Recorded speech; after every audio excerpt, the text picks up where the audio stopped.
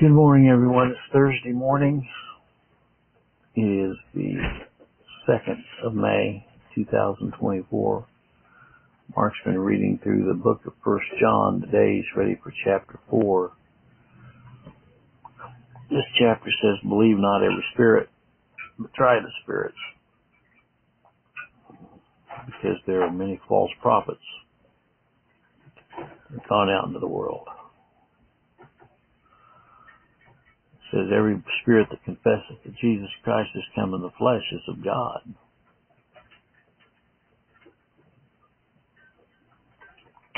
Is that your confession this morning, that Jesus Christ came in the flesh? It says every spirit that confesses not that Jesus Christ has come in the flesh is a spirit of Antichrist.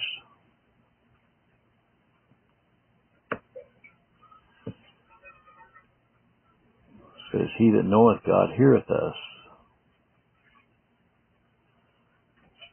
And also it says, let us love one another, and it also says in this chapter that there's no fear in love, but perfect love casteth out fear. So I'm going to turn this over to Mark and let him read. I hope you have a good day today, and I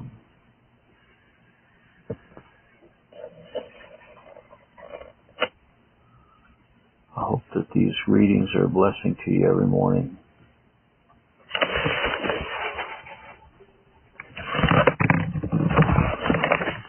1 John chapter 4, beloved, believe not every spirit, but try the spirits whether they are of God, because many false prophets are gone out in the world.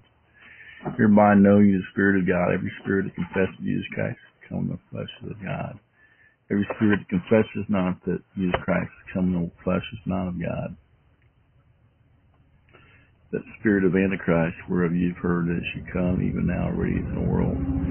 You are of God, little children, have overcome them, because greater is he that is in you than he that is in the world. They are the world, therefore speak they of the world, and the world heareth them. We are of God, he that knoweth God heareth us. He that is not of God heareth not us. Hereby know we the spirit of truth, the spirit of error. Let us love one another. For love is of God. Everyone that loveth is born of God, and knoweth God. He that loveth not knoweth not God, for God is love. And this was manifest the love of God toward us, because that God sent his only begotten Son in the world, that we might live through him. Herein is love, not that we love God, that he loved us and sent his Son to be propitiation for our sins. Beloved, if God so loved us, we also ought to love one another.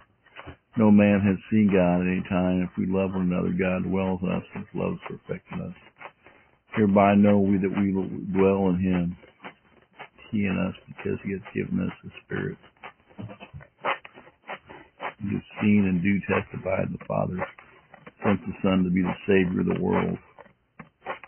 Whosoever shall confess that Jesus is the Son of God, God dwelleth in him, he in God.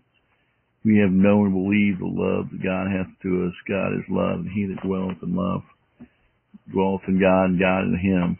Hereby is our love made perfect, that we may have boldness in the day of judgment, because he is bold, so we are also in the world. There is no fear in love, but perfect love casteth out fear, because fear hath torment. He hath feareth is not feareth made perfect to love. We love him because he first loved us. If a man say, I love God, and hate not his brother, he is a liar. For he that loveth not his brother whom he hath seen, how can he love God whom he hath not seen? This brethren, this commandment have we from him, that he who loveth God love his brother also.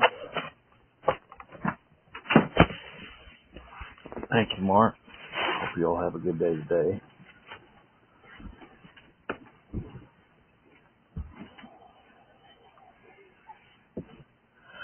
One of the most important scriptures is in that chapter, which is the shortest scripture, is we love him because he first loved us.